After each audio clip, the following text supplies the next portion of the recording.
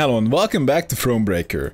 We are heading into the deep Scoia'tael woods, where we most likely, well, almost certainly gonna be ambushed by the Scoia'tael, and we're gonna have a... ears caught the sound of a ruckus coming from the camp. Feet!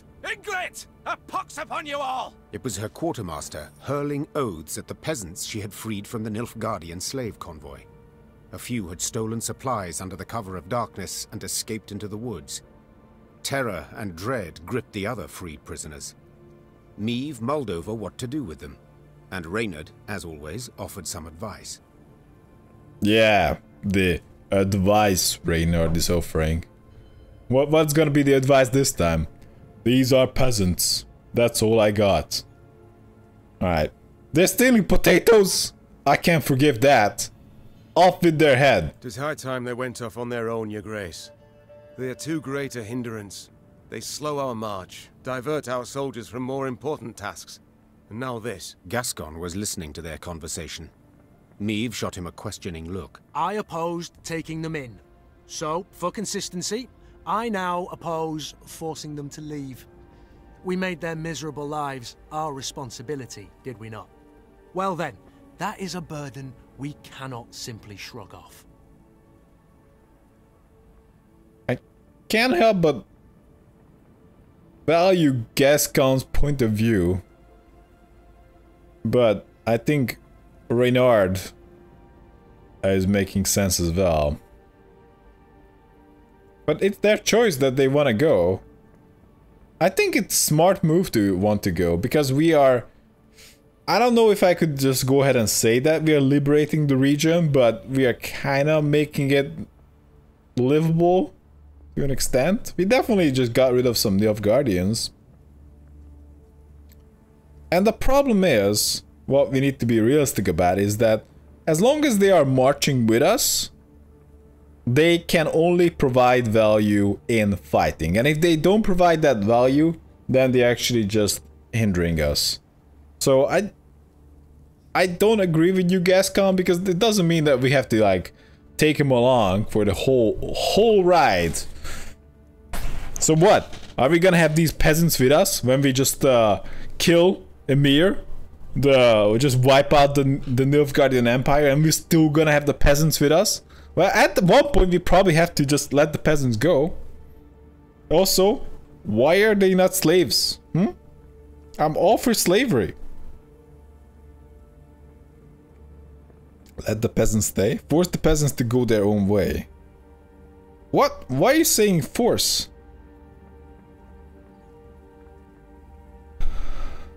The problem here is, and this is a big one, is that we also not really a good choice for your well-being. Are we? Because you're coming with us into a fight.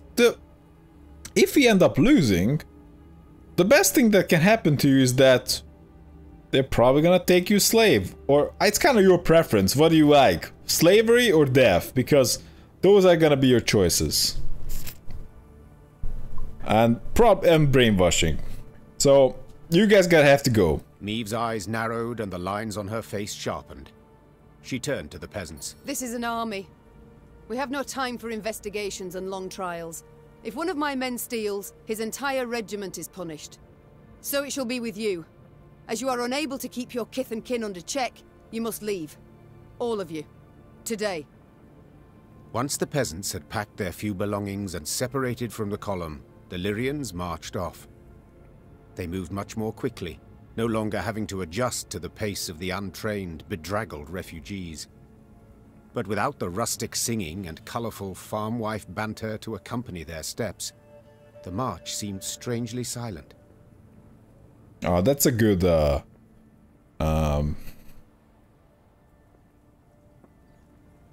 way to put it. I like this. It's a good way to describe it. Big fan.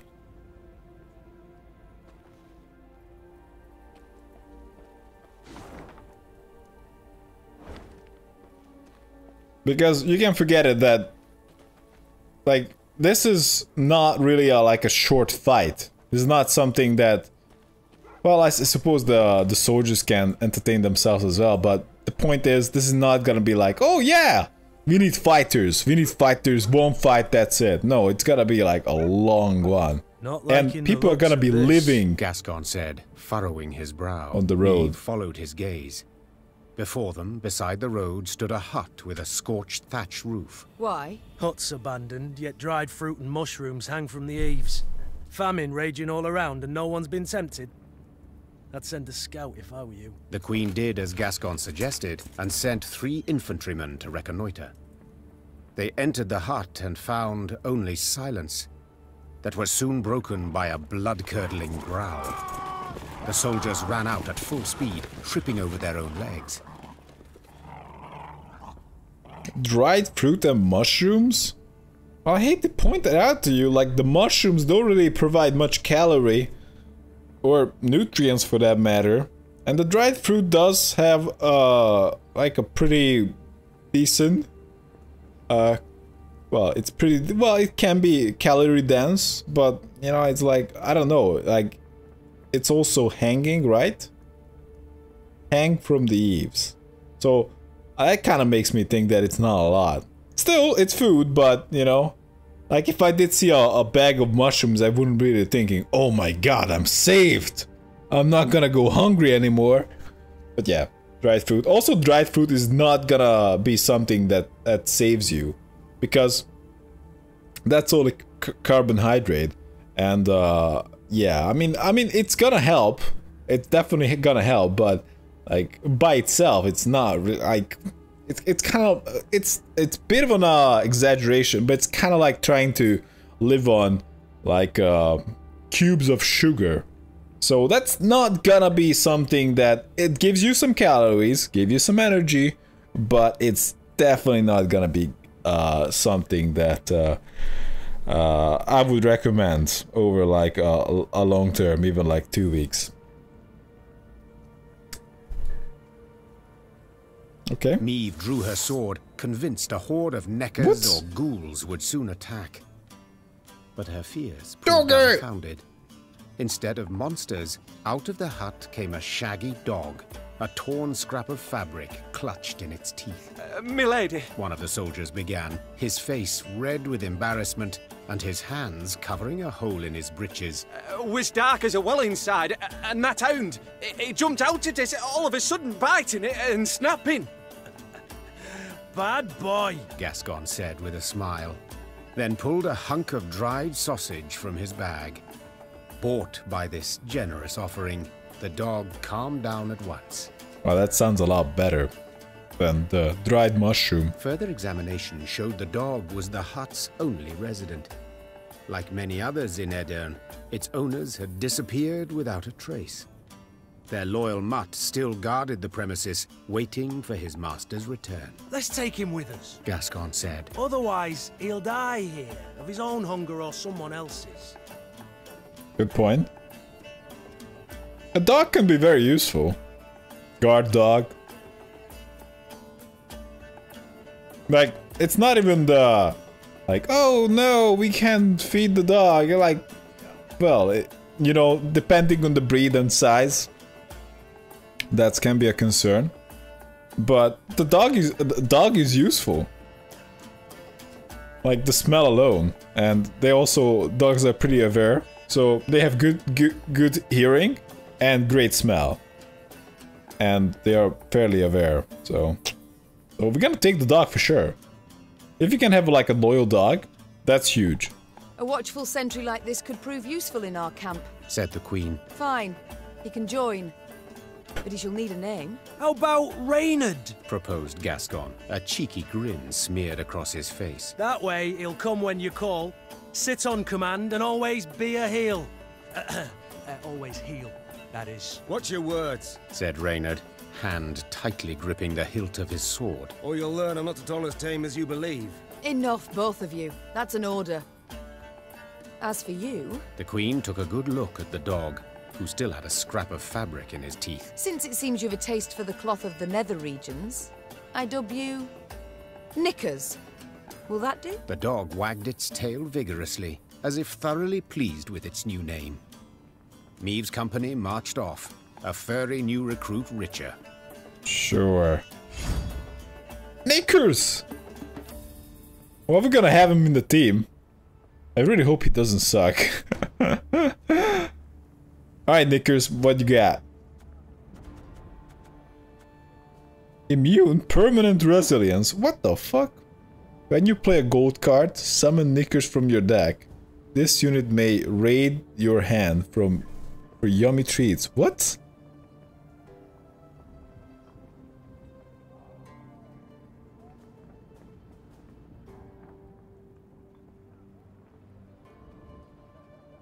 That's just gotta be a joke. I hope he's just not like discarding my own cards. Okay, so Doggy can be killed, and when I play a gold card, he gets played automatically from the deck. As much as I would like to have him in the team, I think that's a bad idea. Purely because I have too much tinning already. What about Sevier? Zia, choose a card with order and give it 1 charge. Charge 2. So it's kind of the same thing. Is there like an order strategy that I'm missing a little bit? Because that's kind of what Reynard does as well. And kinda. Very similar.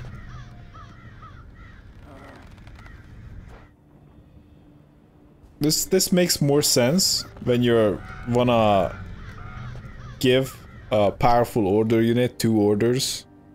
But Reynard Odo, oh, they are both okay. I just need to be careful with the tinning because currently I already have so much tinning that I run out of cards. But I don't know. There's no other way to go about it.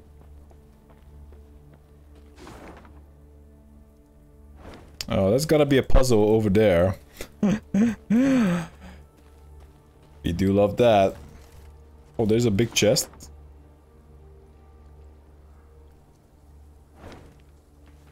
I don't know. Okay, I missed that. But I don't want to go back. So screw that chest. We're ignoring it. Can't wait to do the puzzle against the Foggy. Don't let Neve die. Eliminate the ancient foglet. That's pretty obvious. Or wait.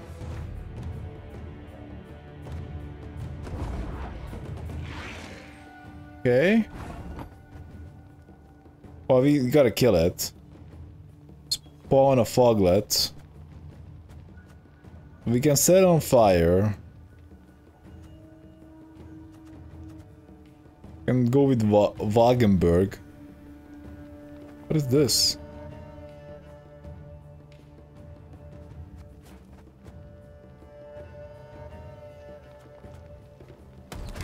Yeah, let's go Wagenberg. Are they gonna move around? Wait, what?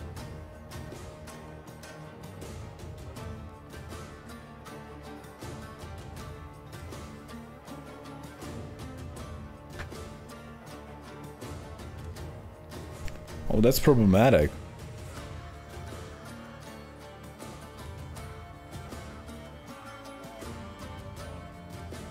So he's always gonna spawn 2 foglets.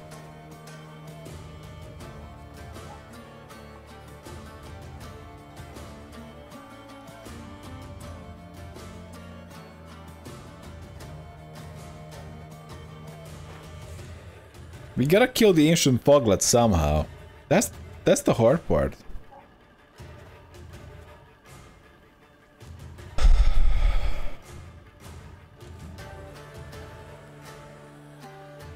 On turn end. So this happens on turn start. What if I go like Catch! this?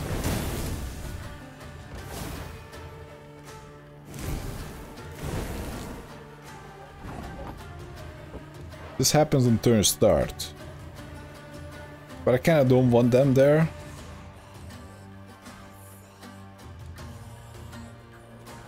I can just move them up. Bigger they are, easier they are to target. Oh yeah, the Rivian Sapper is the key guy here. Oh. Wait, what?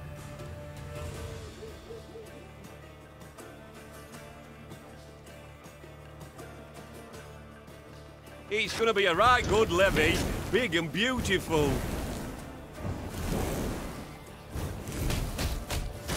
Wait, what? Oh, when I kill a foglet, he goes down by 5. I see.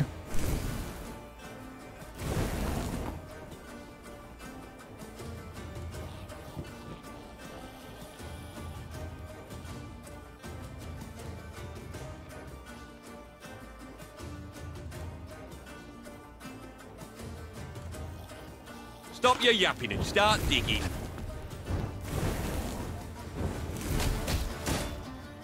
Okay, that's easier than I thought.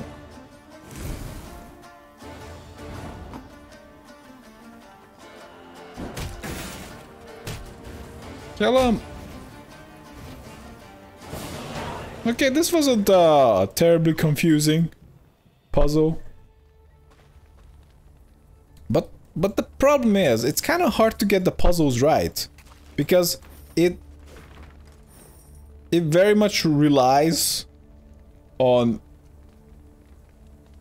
the player how well first of all they need to be into puzzles, and second of all how fast can they solve the puzzle does vary greatly, I think. This forest belongs to the Anshe. Leave this place at once, cursed one, or you shall remain here for all eternity. Aldane. That's great! So, well, it's just a casual racism, but like he just invited us to like stay here forever. This is great. Right? Aldane, you idiot! You gotta just say that we're gonna kill you, because some humans will think like, oh yeah, we can stay here, that's so cool. No! You can never be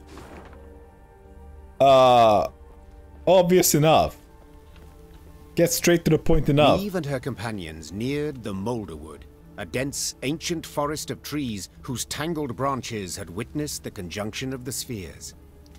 It was not until King Vidamont's day that a road was finally carved through the primeval thicket, significantly shortening the journey from Rossberg to Aldersberg. Even when peace reigns, danger rules this road. Rayla said. Now no one dares travel it. At the edge of the wood by the road stood an enormous willow. Its branches swept down to cover its trunk, looking for all the world like long tresses shrouding a woman's face. Meve had an ill premonition. She did not like the sickly sweet aroma wafting from this tree, nor the metallic buzzing of insect wings. She sent a scout to investigate. That's way too detailed about the tree. You can just say, I smell an ambush. He drew aside the drooping branches and stumbled back. There were men bound to the tree, covered in sap oozing from gashes in its trunk. Its heavy scent had attracted swarms of insects, flies, wasps, bees and beetles. They seethed over the bound men, crawling in and out of their ears and nostrils. Eldane welcomes us to his wood, Rayla whispered. Well, that's just fucked up. You know, fuck the Squirtle. I don't really pretend to be the greatest person of all time. But when I kill people impassionately, usually, and quickly. And that's a big deal. I'm not out there to torture people or just necessarily make a point. Big difference, I think. Also, you can argue like, who cares? They're dying anyway, but it matters. Meve stepped towards the tree and saw the men stuck to it were all still alive. Those the elves had caught recently writhed and howled for rescue. Those hanging longer merely followed the queen with half-crazed, bloodshot eyes. Oh, I don't know. Let's free the captives. Well, are you to stand there all day? Meve screamed to her dumbstruck Lyrians. Free them! At once! Her soldiers needed no more prompting and set about sawing at the ropes with their blades. As soon as they had freed the first captive, before even a word of thanks could be uttered, a flaming streak soared through the air and stuck in the tree. The oozing resin burst into flames, engulfing the prisoners as well as the soldiers who had come to their aid. Elder speech battle cries rang out from the woods as elven warriors launched their attack. Nilkampsia! It's a trap! Cried Reynard. Defend the Queen! Kill the elves. Alright. Shortened battle, nothing special about it.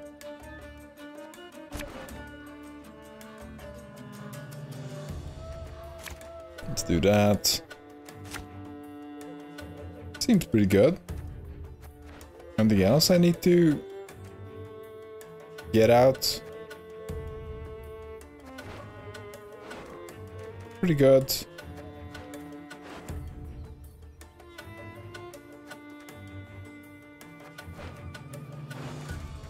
Maybe not that. Reynardo though. Yeah, this is good. Alright. Keep your heads in the fight! They'll seek to blind us with shock and awe! Sure. Dwan Vakemist. This harvest will be reaping black-clad heads. But the thing is, the Scythemans are my best guys.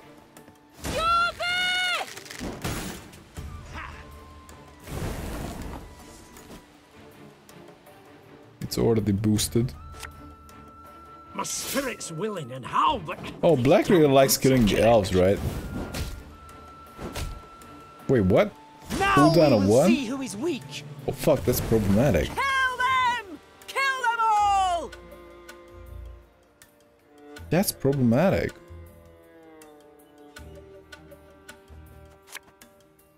There's a time to reap, a time to sow, and a time to die. How am I supposed to do this? He generates 6 value with the archers, and I don't have a way to take it down. And also I'm on fire. I shall not fail!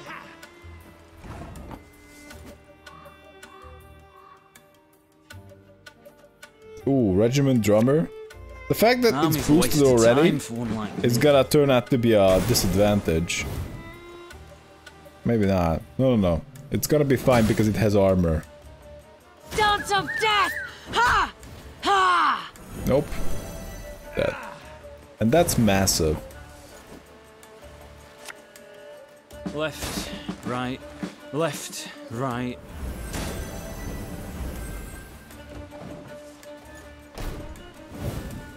I gotta play the Rivian Pikeman before we play the regiment drummer, but should be okay. That's so bad. So I can't have those guys because it's too risky. We can just get Black Rayla out. You'll never take me alive!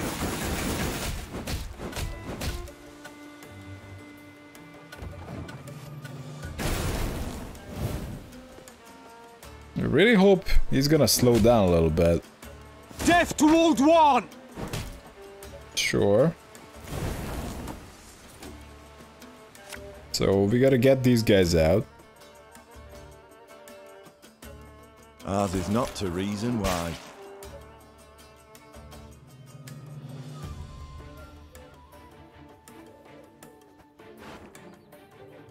Oh, I can just get at anybody.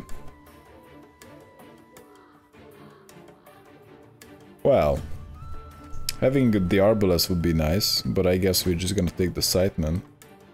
Aye.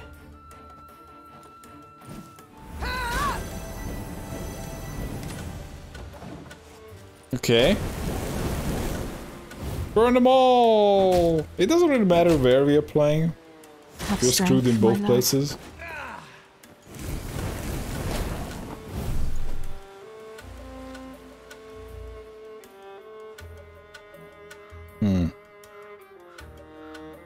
Okay, we can just go with Dodo. Her Majesty is exceptional.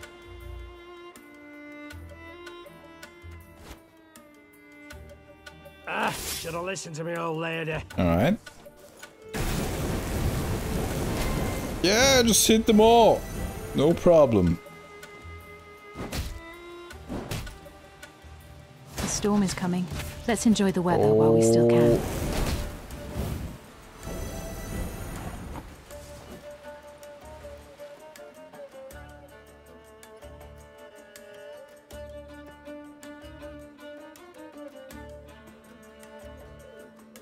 Well, we gotta hit that. Then we can do a Lyrium Merlot.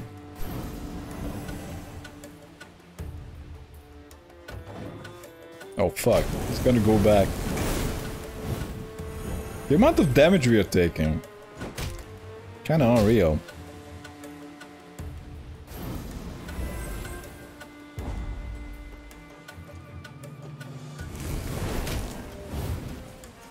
Okay, he went back. But this should be good enough. Of course, everybody has armor, so the fact that we are hitting him Don't let them is regroup. almost completely Finish pointless. off the wounded. Yeah, fuck you elves. I'm killing every single one of you. Meve surveyed the carnage, her breath still ragged. The thick stench of blood, sap, and ash she sucked in made her stomach churn and head swoon. The Scoia'tael. I'd heard of their cruelty, but... The Queen said, sheathing her sword. But never have I countenanced a thing like this. Black Rayla, who had just extracted her blade from between an elven gorilla's ribs, smiled darkly. Worst is yet to come, my lady. The Queen regrouped her forces and marched into the Moulderwood. The Lyrians sang none of their usual marching songs. Instead, they walked in silence, eyes darting constantly to their flanks. That's probably a good idea. So... pretty fucked up elven jungle. Well, not really jungle, it's a forest. Damn. These guys mean business. Hear that? Nightingales. Unmindful of war, they sing on. Those are no birds, my lady. Just Scoia'tael scouts use animal cries to communicate. Tell the men to hold to the road, my lady. Anyone wanders in the trees, they don't come out. Huh. Well, I guess I'm going to take a pee with my 100 closest friends. Anyway guys, that's it for now. Thanks for watching and see you next time.